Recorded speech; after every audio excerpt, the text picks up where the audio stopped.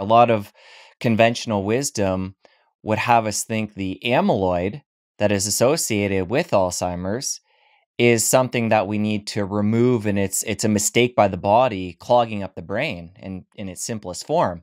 But I want to get into this. This is actually your research and your paradigm talks about how this is actually part of a protective mechanism from all the variables in our environment that are bombarding the brain.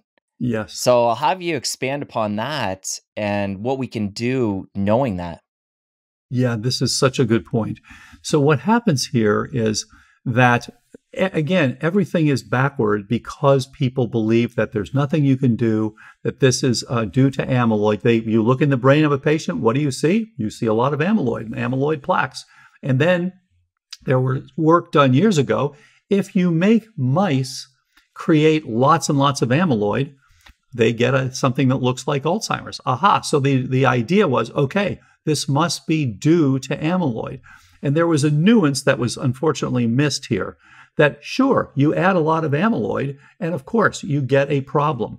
But that doesn't mean that what's causing the problem in the majority of us is due to amyloid. It simply means that amyloid is there. So here's what it turned out. Amyloid is a very interesting part of your innate immune system. So just as when you get COVID, out come the cytokines. Now the cytokines are there to help you. They're trying to get rid of the COVID. They're now trying to trigger initially an inflammatory response and then hand it off to your adaptive immune system, clear out the COVID. And for most of us, that works fine. I had COVID a little over a year ago, sailed through it, no major problem. And of course, that's also why people want to get their adaptive systems set up to handle it when they get it. However, what happens is if you're in poor health, for example, you now might get this tremendous inflammatory response. And by the way, COVID as a virus actually inhibits your initial response. So it hides itself from your immune system, which is why people get this cytokine storm. Your immune system suddenly wakes up and says, oh my God, I've got this horrible virus. And so it pours out the cytokines and we die of cytokine storm. Alzheimer's has something very analogous, but much more chronic. So now you have an ongoing insult, and it can be P. gingivalis from your oral microbiome. It can be herpes simplex from your lip. It can be HHV6A from your sinuses. It can be a leaky gut. You can go on and on and on. These insults are getting into your brain, and that's been well documented by neuropathologists.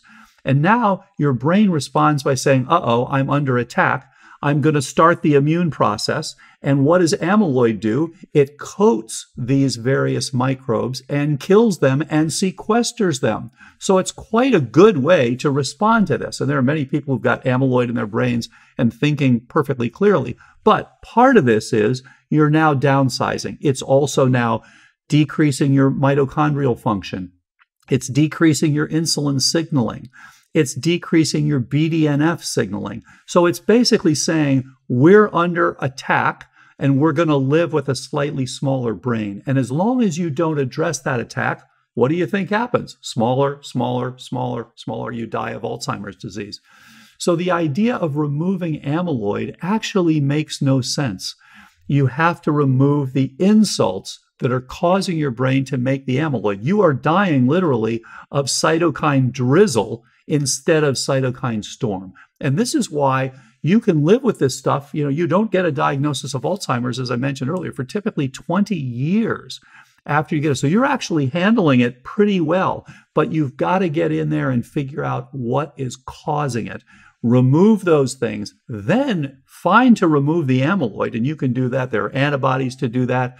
Curcumin actually helps to bind and remove amyloid. So there are a number of ways to do this, but you don't want to do it as long as it's there protecting you. It's a little bit like saying, we got a neighborhood where, cops are coming into the neighborhood and someone got hit by a stray bullet. So if we just get rid of the cops, everything will be fine.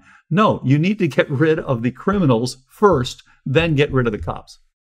If you enjoyed that clip, press here for the full episode. I'll see you over there. We actually have a pro-inflammatory state with ApoE4, and so we have a slightly shorter lifespan and, of course, a markedly increased risk of developing Alzheimer's. Great. So we can address that.